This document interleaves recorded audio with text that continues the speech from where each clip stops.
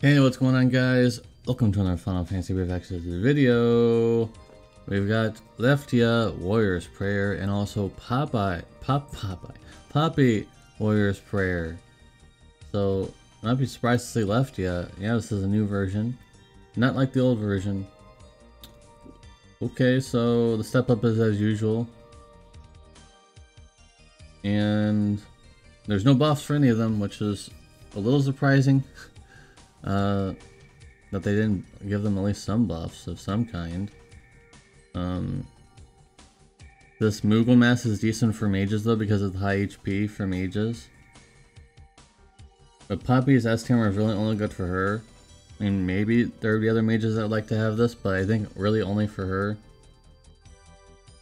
And for the new Leftia, she's basically like an earth unit of some kind. And her throwing weapon is two-handed, so this is very good for Tiana. For anyone who's coping for Tiana still, this is a very good S tier. This is the S tier I was talking about a long time ago when I was like, oh, there's a two-handed throwing weapon for Tiana eventually. Well, this is it.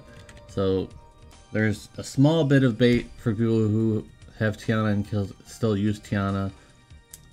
Anyways, it's very funny that they're bringing Lastwell and not Rain, who's actually kind of better, even though, I mean, neither of them are really that amazing. So Lastwell is basically, if you want a quick review, this Lastwell is basically the same as the first Neo Vision Lastwell, except with a little bit of a difference here and there, but nothing too big of a difference.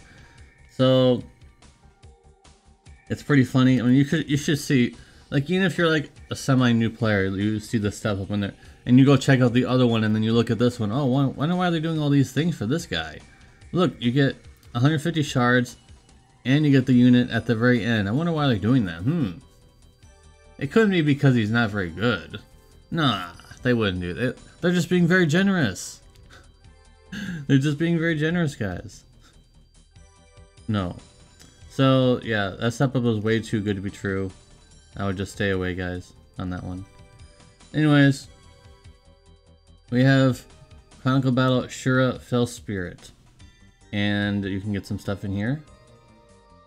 I definitely would recommend the Moogle Calligraphy for the Reaper Killer. There's also a 60 magic, that's not too bad, and 50% magic TDH, that's not too bad. Has some resistances on it, kind of whatever. And we have 50% TDH and also 50% human killer on this 190 attack katana. And it's two-handed. Okay, you definitely should be getting this. Definitely work on trying to get the celebratory blade for sure. That's pretty good. That's a pretty good weapon for new players and in the like. Alright, we have Gloomwing here. This one's not that hard. You should be able to beat this one pretty easily on global at this point. The one to look out for is the Rafflesia. Rafflesia is actually going to be pretty hard. I would say it's a little bit harder than Death Machine because Rafflesia basically heals itself after a certain threshold. I think it was 50%, I believe. After you get it down to 50%, it starts healing itself, and I think it's 8%. That's pretty good. So if you can't deal enough damage, it's going to start healing itself. And remember, there's a time limit. Not time, like a turn limit, if you want to get all missions. So it's pretty difficult, especially with the high resistances that it has. I'm sure people in global will still figure out a way to win because that's kind of what we do in global, right? We just figure out stuff how to win. But yeah, this one is not hard at all.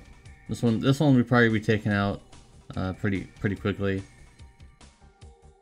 And we have Poppy's vision card here, not very good, but it's not premium, so you can't really expect much out of it. So, I mean, at least it's 300 magic for FFBE units. So if you got our DX1, you'd be able to get at least 300 magic, so that's like half of what Dark Reigns is, but it's still good. And sure, a 3-star is coming, guys. I know a lot of people asked for it. Sure, a 3-star is coming. She is quite good. She has killers on there. So there's some killers on Asura 3-star, so I'd recommend doing that.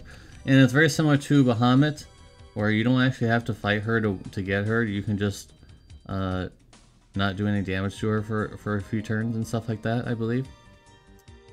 But it's been a while since I unlocked her on the JP version, so. And finally, the exchange shop, I like to leave this at the very end here. So if you will pull, although I recommend not doing so, if you were really interested in them, waiting for my review, but they got fragments in here, so don't look at anything other than the ones that I highlighted, because like all this other things in here you can get with, I mean, really these two? No. But the top one, Sakura's robe, is very old. I wouldn't be surprised if at least some people in this that are watching right now don't have Sakura's robe at this point. I mean, it's very old. It's still decent. It has 50% lightning resistance on it. That's mostly what it's being used for nowadays. It also has some LB film on it. That's not too bad. And it's still a decent magic. So, what do you guys think? I think that they should have gotten buffed. At least Lefty should have. And also Lastwell should definitely have gotten buffed, because he is... I don't know what they were thinking when they made him. Anyways, thank you guys very much for watching. Appreciate you, and I'll see you in the next video. Peace.